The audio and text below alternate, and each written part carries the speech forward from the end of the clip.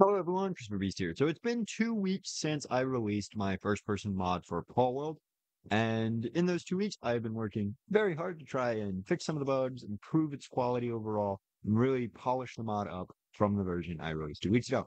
Now, I'm really proud to say that for the most part, the mod is in a far better state than it was upon release, and most bugs and issues have now been fixed.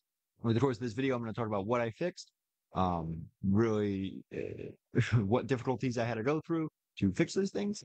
And then I'm going to talk about, to finish up the video, some of my plans for the future, and as well as show off some of the footage of the new update. So with no more delay, let's just get right into this.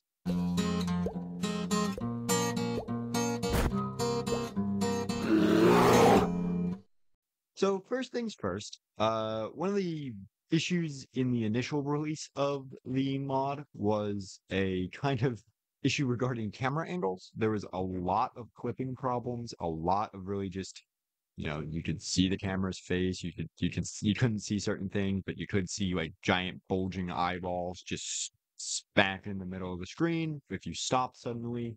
There was also issues where sprinting wasn't working properly.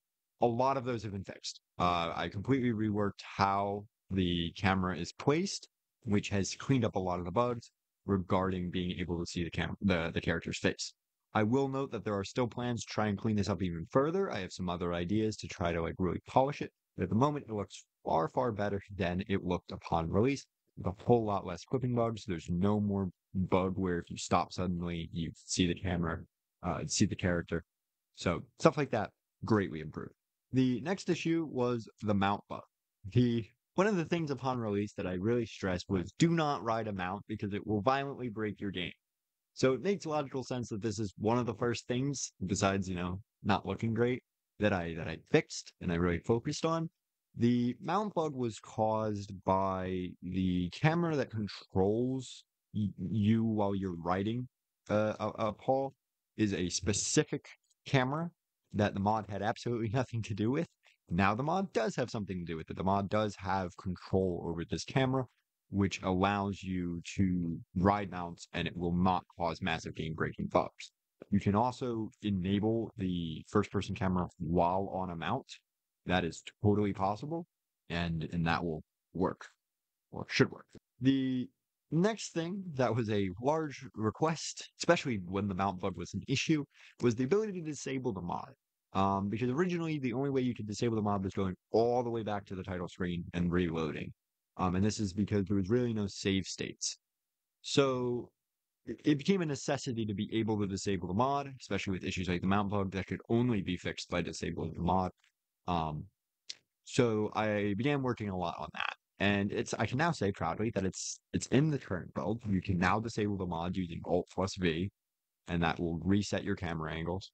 And the reason this took so long was because this mod was written in blueprints instead of C++, which in retrospect was a massive mistake. I am somebody who uses C# and C++ pretty much exclusively in my modding experiences, and blueprints, as much as they're coded as beginner friendly, just something I don't like. I don't work very well with blueprints. And one of the big issues I had was that when you save a variable of a component in blueprints, you're not actually saving the parameters of that component, you're saving a reference to it, which means you can't use that to save properties, which is a huge issue. And that took me a while to actually learn that that's a thing. But once I did, I saved the properties. They're all saved as variables now, and now it will work. You can disable the mod using Alt B. There really shouldn't be any real problems between alternating between the two of them. So those are the major changes. The bugs are now greatly reduced in quantity, and the quality of the mod as a whole is something very much befitting of a full release that I'm happy with. In terms of moving towards the future, what are my plans? Well, one of my plans is definitely I'm going to start working on some other mod. This mod feels polished, and I firmly believe in the ideology of you don't break something that's working, or don't mess with a good thing. So I'm going to be working on other mods, but in this mod's focus, what I will be working on is I'm going to be trying to clean up the last bit of camera issues that exist, specifically regarding shift camera is kind of weird, the roll camera is kind of weird. So I'm going to be working on those stuff. I'm also going to be working on fixes to control, because right now the control is based off of WASD.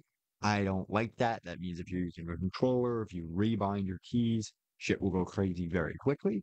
So I'm going to be working on changing the input system so it actually works based on forward movement, left movement, right movement, and so on. Those are some of my goals to kind of polish up the experience. I think the first person mod was a very fun experience for me to make a mod for Palworld. And I hope all of you have been getting some enjoyment out of the mod. I'm happy to say we've crossed 2,000 downloads on both Curse and Nexus, which is great to see. Great to see people are enjoying this mod. So if you like this idea and you want to try out the mod for yourself, there will be a link in the description.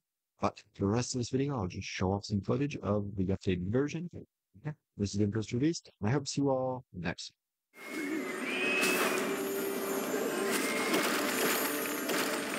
Yeah.